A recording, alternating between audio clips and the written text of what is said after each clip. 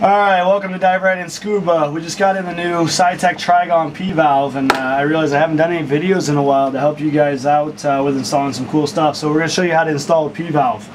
There's obviously quite a few ways, as in anything, to install for different materials and all that. This is a very basic way without having to, depending on the install, glue it to your suit and have something that's semi-removable for cleaning purposes and all that. So first off, with the Trigon, cut your hole, and it comes with a nice little valve pad here. So then we would take the valve pad, shove that inside of our hole, which is not always the easiest thing to do.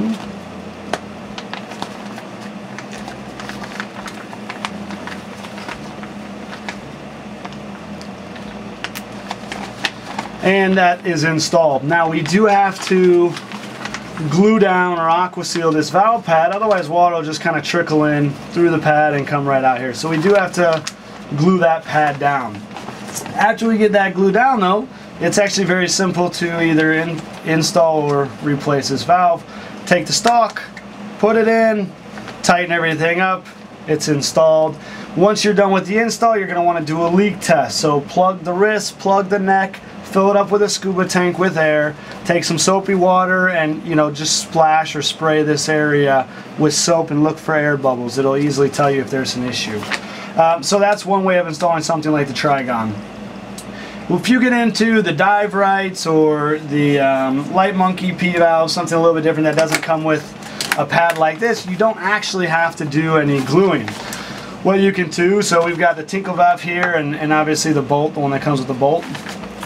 All we really need to do is just have another valve pad, but because this is just on one side, we're not going to have any leaks. So for this one, what we would do is you can cut a valve pad from an old piece of latex wrist seal or a neck seal, or you can ask us and we'll send you one. So it's not a big deal. But when you cut this, what's very important is you don't want to have to stretch this inner diameter. You don't want to have to stretch it over the stock. If you do, and it ends up curling like this when you actually are installing it, when you tighten this, those are going to create little folds and it's going to leak. So you need to make sure that when you put it all the way down, it actually is loose. It fits flush. There's no anything. It's a good fit. If it's a little bit too big, that's okay, but you don't want it tight to where it's kind of crinkling and reforming itself, because you will have leaks. So all we need to do is we can take the stock here for our template. You can take some chalk or a pen, or depending on the material, whatever you want. You can use a hole punch if that works well for you. With some of the thicker materials that doesn't always work, so sometimes just a scissors and a little starter cut makes that pretty easy. Just make sure whatever you're doing is nice and sharp, and you try to have a smooth cut all the way around, because you don't want any straight edges, because that's how rips and tears happen. So we kind of want to have a nice smooth cut all the way around. This is where a steady hand can come in, so just take your time, relax, don't be stressed out when you're doing this, and take your time. If you do make a mistake, there is nothing that you really can do to a dry suit that can't be patched, but also try not to accidentally cut both sides of your dry suit. When you're cutting through it, that is a bad thing. We don't want to do that. So make sure we just cut the hole that we need to cut. So again, with the tinkle valve, if this were pulled apart, it's going to kind of look and operate like this in regards to how we would install it. So all we do now, it's pretty simple. We take our valve pad right on our stock here, and again, this does not need to be glued in at all. We take our P-valve and we shove it right through here. See, we got a nice fit, and we tighten everything up. Make sure that the placement of your P-valve is going to come up your leg. Also, I didn't mention it, make sure that you get your P-valve in the right location when you're installing it. Put on your suit, mark it with some chalk so you know exactly where you want it. Once we have this tightened up, I'd go back with a wrench, give it just a little bit more so it's nice and snug. That's actually installed. That is not going to leak, period, now with this install.